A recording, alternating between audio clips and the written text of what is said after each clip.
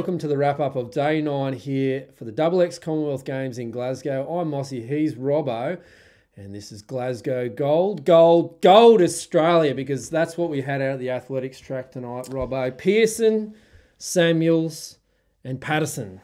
Yep, the trio, Golden Girls, joining the Golden Girls that have gone before them, Elkington and Mickle. And we throw Michael Shelley in there, who's got a girl's surname. So it's all happening. Surely. And Mossy, we were lucky enough to be out there at Hampden Park for what was an historic occasion. So here we are on the eve of a huge night of athletics. It's all happening behind us, the men's 1500 heats. We've got the women's discus, we've got the women's high jump final. At the other end, we've got the men's pole vault final. It's going to be big, strap yourselves in.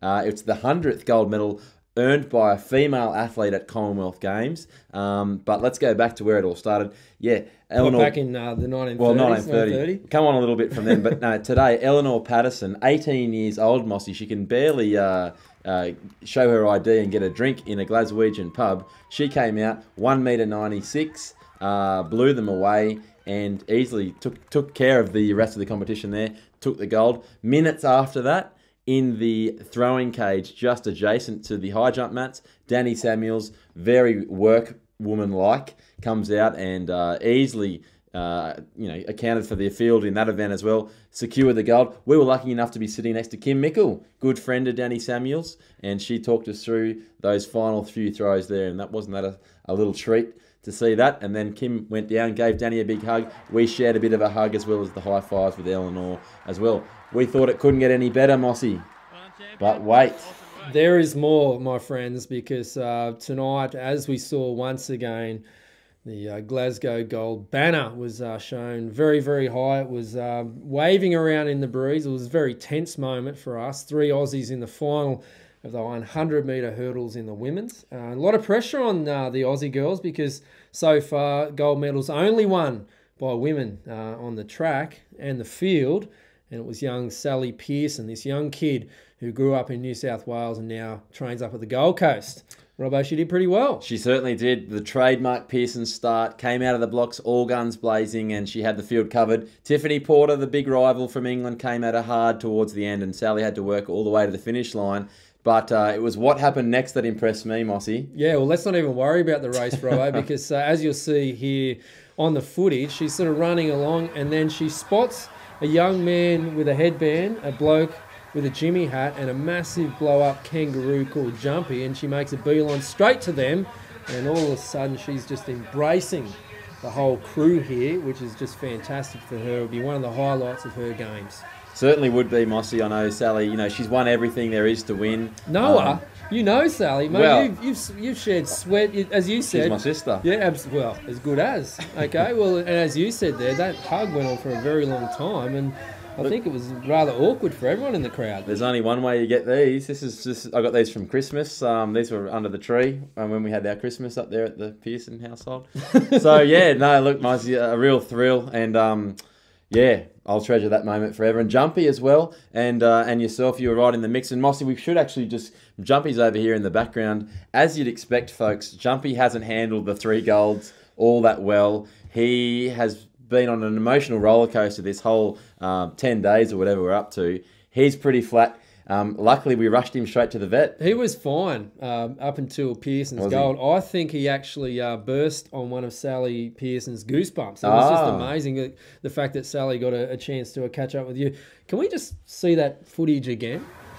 Because that, my friend, is what I call Glasgow gold. No, Mossy, that's Pearson gold. Oh, very, very good. Now let's jump over into the gold medal tally. In fact, the Glasgow gold medal tally, and let's just see what the tally that matters most. Yes, Mossy. Well, lots to report on. In addition to Sally, Samuels and Patterson's gold at the track and the field, we got gold in the diving. Matthew Mitchum. Oh no, Robbo. That's Glasgow gold. Well, it was Edinburgh gold, actually, because it's held over in Edinburgh, the diving.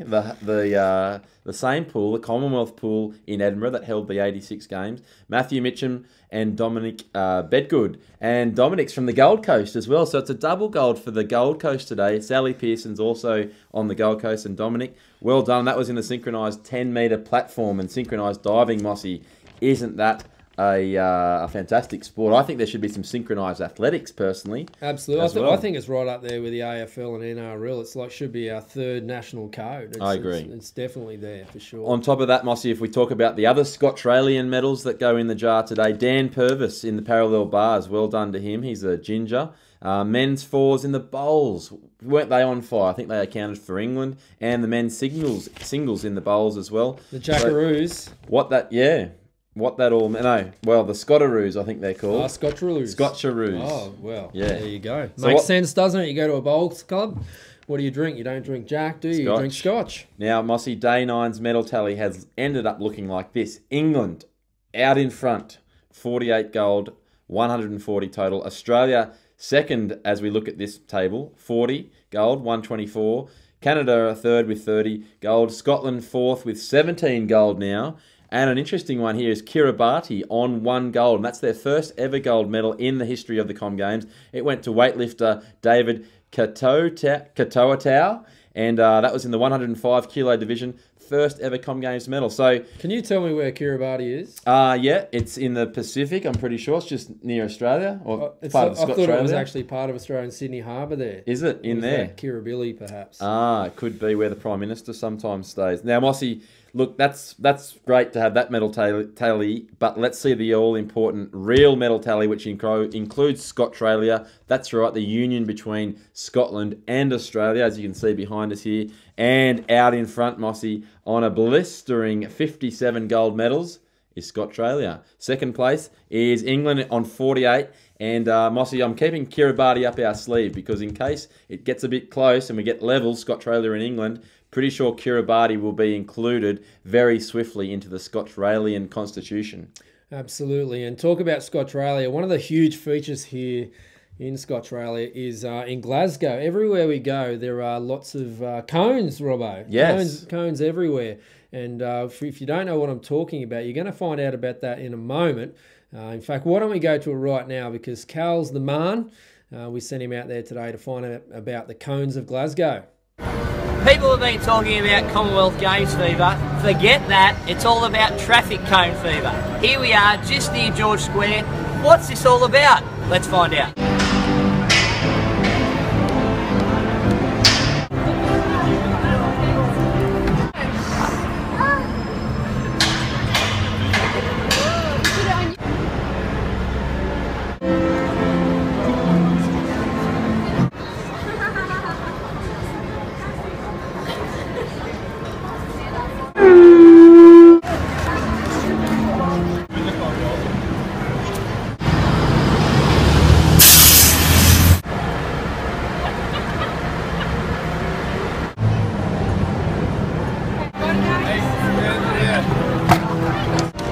Can't beat them, just join them. That's not gold, that's traffic cone gold.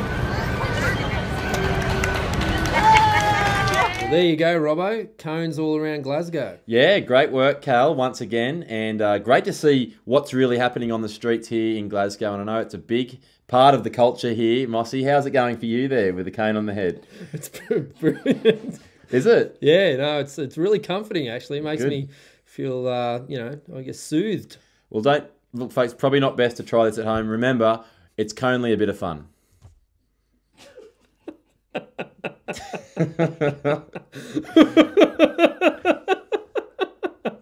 We try.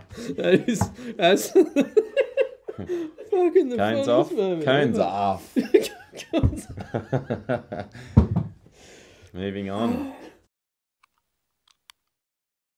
Well, Robbo has been voted in the top 10 segments of Glasgow Gold. It is the Ginger Games, and we're going to go down the path of actually putting a vote out there to our audience, not the studio audience, but all the viewers out there, and we're going to make this one on this little thing that started up recently called Facebook. Now, today we have, I think you mentioned it earlier, it was Dan Purvis. Yes. And, he looks like he's got a little bit of a tinge of ginge there. He's in the Ginger Games as a men's parallel bars gold medalist. And I tell you what, a gold medalist that's also up there is me, the Moss Man. Yeah. Okay, so we'd like to put it out there, you reckon? Well, who's the more ginger? Is it Dan the man or is it Mossy? And look, we want to hear from you folks. We're going to put this up on Facebook right now, and you get your votes in, and the winner will get a bottle of Iron Brew, I'm pretty sure, in the mail. Well, why don't they get a bit of a swig out of some naked water? Yep, that'd be good too. So, yeah, it's always good to wash the Iron Brew down with a little bit of naked water. Goes well with the Naked Runners headband. Let's not forget that as well. So get your votes in, folks. Ginger Games, the winner will be announced very shortly. So get those votes happening. And what about our executive producers, Robbo? Why leave town?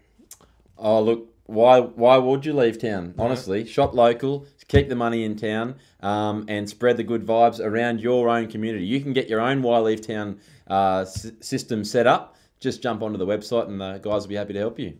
Now, as always, Robbo, we need to catch up with the son of Robbie Burns, the great famous poet here in Scottralia.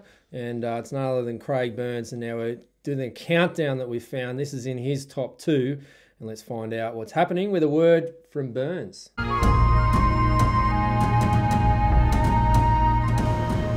Where'er that place be priests call hell, where tones o' misery yell, and ranked plagues their numbers tell in dreadful roar, though toothache surely bears the bell among them all.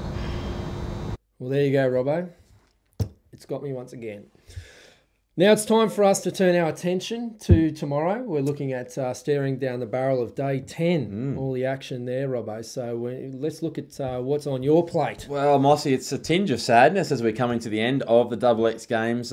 Yeah, 2 full days left, and I never like getting to this part of the games. You know, quite melancholy. I go a bit introverted, a bit within myself. But nevertheless, let's plough on. Out at the track tomorrow, Alana Boyd. I'm calling it. She's the defending champ. Gold medal there. The only thing in her way is the other 2 Australians in the event, the Parnov sisters.